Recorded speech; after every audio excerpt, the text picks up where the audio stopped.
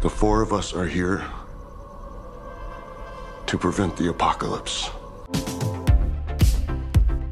Hey, welcome back to ScreenCrush. I'm Ryan Airy, here as always with my manager, Doug. And Knock at the Cabin is M.Night Shyamalan's latest film, featuring Drax himself, Dave Bautista, as one of the four horsemen of the apocalypse. That sounds awesome. Right? And the movie takes place in a cabin in the woods. Now, do you see right now? We're going to break down all the biblical symbolism, what each horseman represents, and the mysterious figure lurking in the sunbeams peering through the cabin's windows. And the twist ending. You can't forget about that M. Night signature twist endings. Yeah, we'll get there.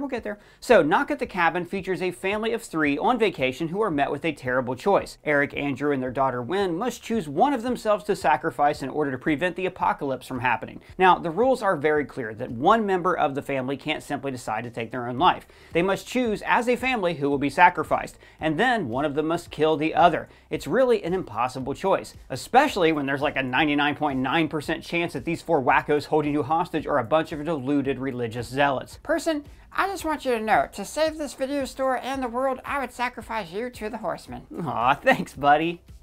So the film opens with Eric and Andrew's adopted daughter Wynn catching grasshoppers. Swarms of grasshoppers, or locusts to be more specific, are often associated with plagues. In the book of Exodus, locusts are listed as one of the 10 plagues of Egypt, plagues that were sent by God because the Pharaoh refused to release the Israelites. Let my people go!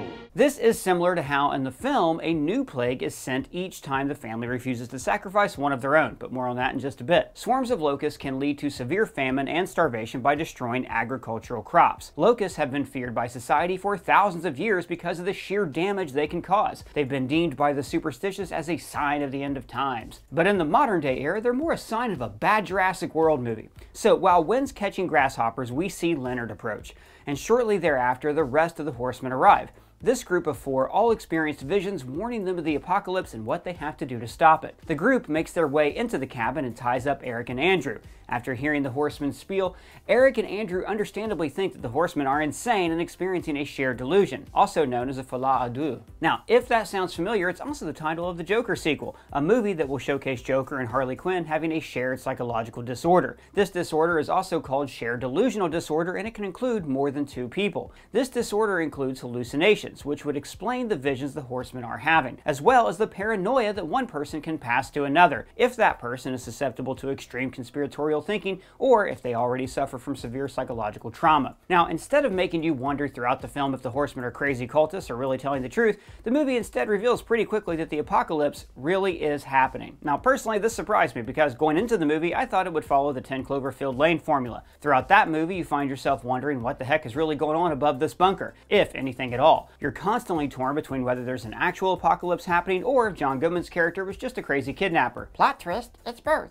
Right? But in this movie, it's made pretty clear right up front that yes, there is an apocalypse happening. And yes, it gets worse every time this family refuses to make a choice of who they will sacrifice. And each time the family says no to the horsemen are to sacrifice one of their own. So who are these other horsemen? Great question. So, like I said, we have Dave Bautista's Leonard, Sabrina, Adrian, and Ron Weasley himself, Redmond. Now, in the film, the four horsemen are classified as healing, guidance, nurturing, and malice, as opposed to the traditional death, conquest, famine, and war. So let's break down which horseman is which and why they didn't have their more traditional names. Leonard is credited as guidance, which makes sense considering he's a teacher, and he's also the leader of the horsemen, guiding the group through this quest. This conquest. Yes, conquest. Leonard's guidance is an inverted take on conquest. They share a determination to complete the mission, but their tactics vary. While Leonard's physical appearance is intimidating, he's very soft-spoken and understanding. And in the end, this approach proves to be the right one. Had Leonard been threatening and attempted to force this family to kill one of their own, the apocalypse wouldn't have stopped. Leonard's approach saw to it that this family made the choice on their own, which was the only way to stop the apocalypse.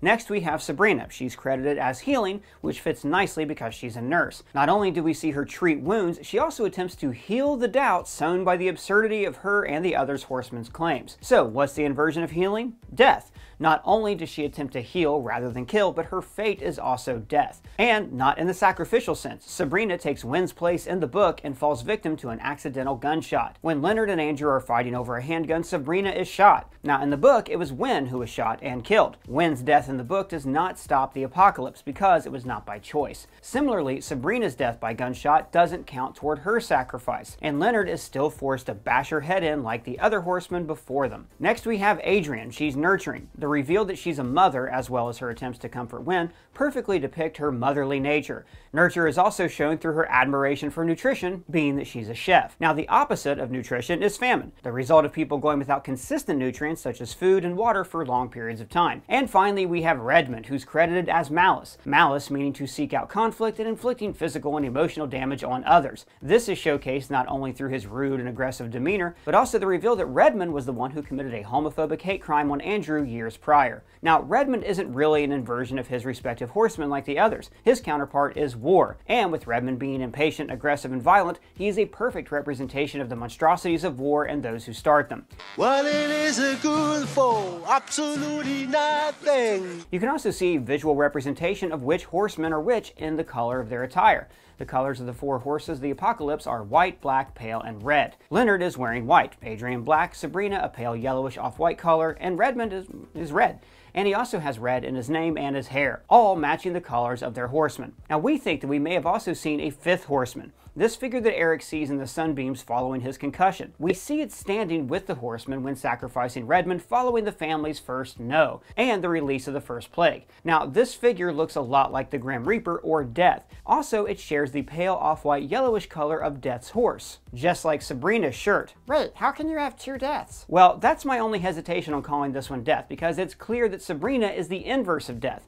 I suppose it's possible that these new inverted versions of the four horsemen exist in a world where the original four once existed as well. After all, Eric did theorize that perhaps families have been met by the horsemen of the apocalypse for centuries. Families having to make this horrendous choice to save the world time and time again. It happens again and again and again. Now earlier in the film we hear Wynn say that Studio Ghibli's Kiki's Delivery Service is her favorite movie. A movie that at its core is about finding your true purpose in life and fulfilling that purpose. This parallels perfectly the peace that Eric found in knowing that his true purpose was to be sacrificed by his family and save the world. So now let's talk about that twist ending or lack thereof. Come on, baby. Let's do the twist. Yeah, stop it. Nope, can't afford it. M. Night movies are notorious for their twist endings, a reveal that makes the entire story turn on its head but also makes so much sense. Take movies like The Sixth Sense, Unbreakable, and The Village for example. Oh, you mean when Bruce Willis's ghost gets superpowers and fights a monster in the woods? That's all the movies at once, but sure. The twist for this film, however, is that there is no twist. I was waiting for it to be revealed that all the newscasts were faked and the four horsemen were really crazy cultists sharing a disillusion, but that moment never comes. When Eric and Andrew step outside, we see planes falling from the sky and lightning striking the ground. It becomes pretty clear that there's no twist coming. But even then, I still hadn't ruled out the possibility that this cabin in the woods may be like a massive soundstage, and that this family was part of some spectator sport for the mega wealthy to watch and make bets on what would happen. And in the final moments of the film, as Andrew and Wynn are leaving the cabin in the horseman's truck, I thought for sure that as Andrew pulled out onto the highway that they'd be like hit by a giant semi-truck or something, making it to where despite having saved the world from the apocalypse, their entire family still died. Perhaps as punishment for allowing all the horsemen to die. But nope, no twist, no big reveal. The movie is very straightforward. And all joking aside, that really is the twist. The movie's designed in a way to make you think like we might be missing something and that a big reveal is coming. But that reveal is that the horsemen were the real deal all along, and that there was no big truth to be discovered. You can't handle the truth. Not an M. Night movie, but high five.